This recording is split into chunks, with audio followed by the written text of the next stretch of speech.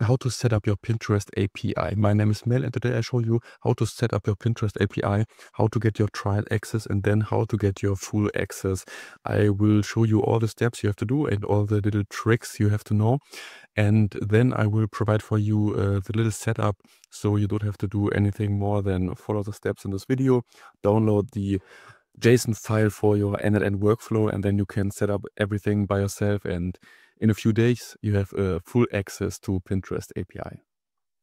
In Pinterest, everything is a little bit different. We don't just get API key and then we get the key. No, we have to create an app. Yes, but it's not that technical, so everything is good.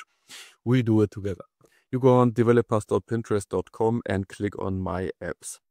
In my case, I have three different types of kinds of apps right here. One is fully blocked, one is full access, and one is trial access.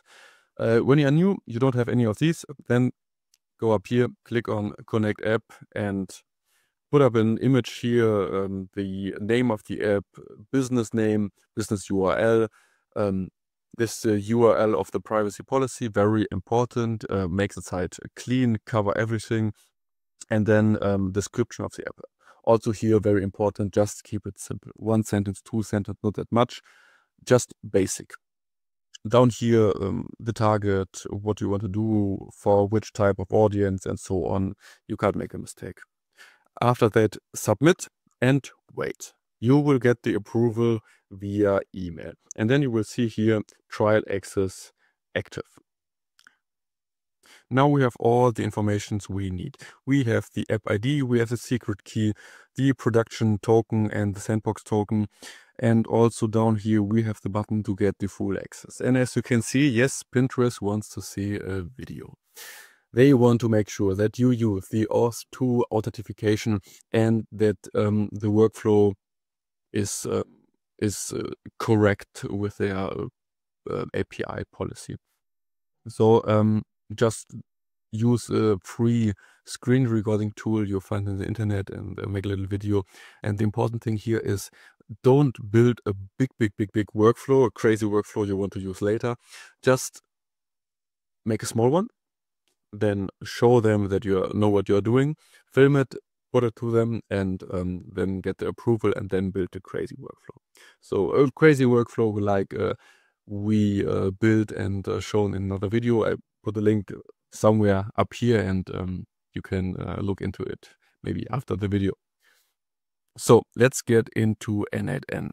Now we have three different interesting parts here. We have a Google Sheet, a Pinterest post pin API call, and a get boards ID call through the Pinterest API. Why? Because we have to fill out all the information in the sheet, the image URL, alt text, title, description, link, and the board ID.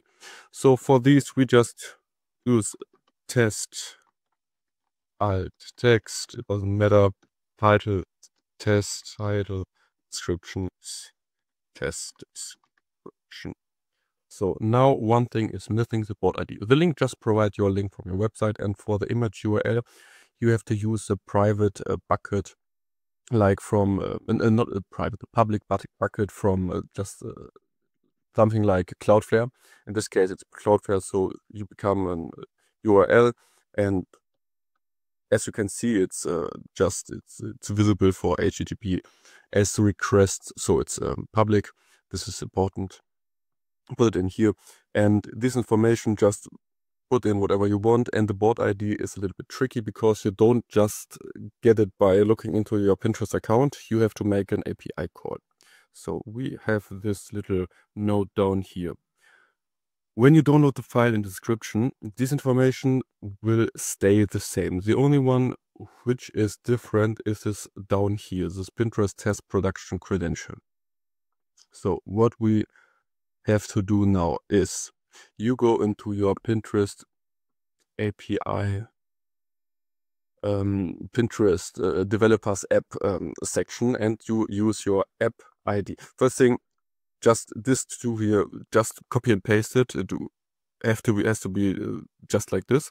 The ID is the ID you see here, and your client secret is the secret key right here. So after that, put in the scopes you want to use, board write, read, pins write, read, and it's done.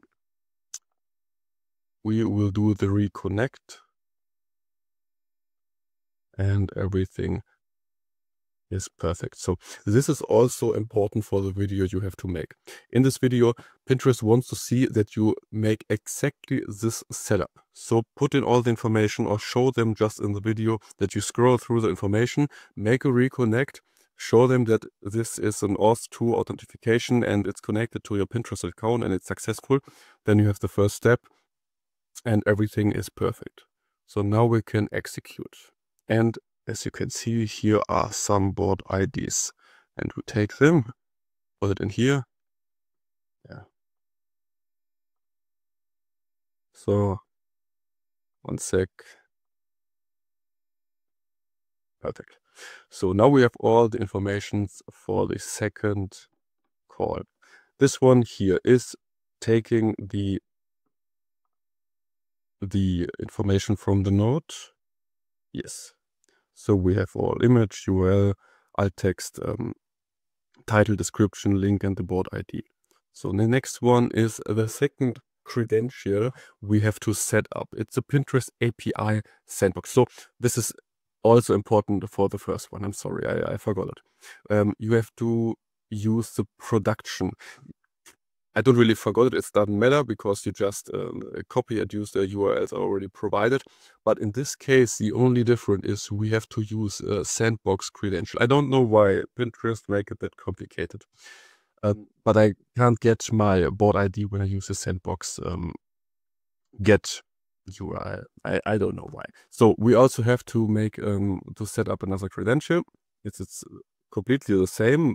Only difference is that we have here a /sandbox. Then client ID, secret, and so on, and reconnect if you want. And as you can see, everything is working fine. So when we have this, we are ready to go. We can just execute the step. And as you can see, pin was posted. And when we look into Pinterest and go on to the account, and we see here is our pin we posted automatically. It's a test title, test description, test alt text. So everything is working fine. I will delete it for now because I don't need it anymore. This right here is also the second step you need for your Pinterest video. So when you get your board ID, put it in your Pinterest sheet. So it will look like this. Maybe you can put another description, title, and alt text just for showing them that you are serious. And then you just delete these 2 points. Tuck. And also this if you want. Here. So.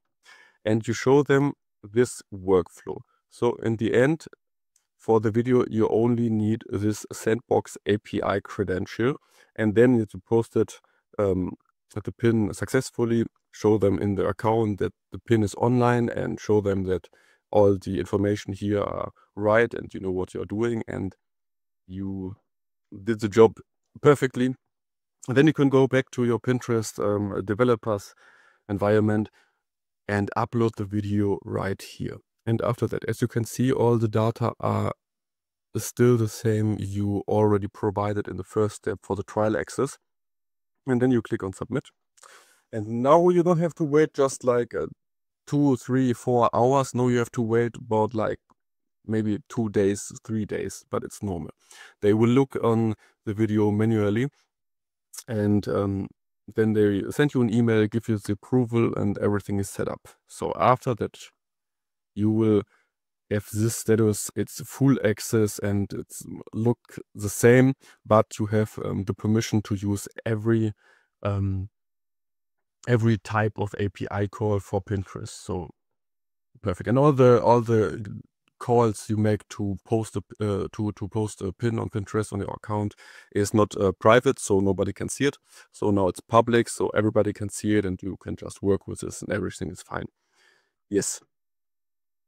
So is it. Easy.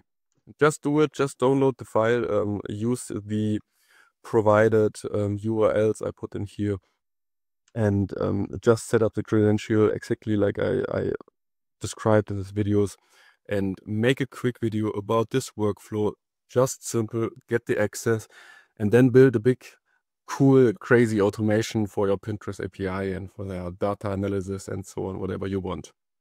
So thank you very much for watching, and bye bye.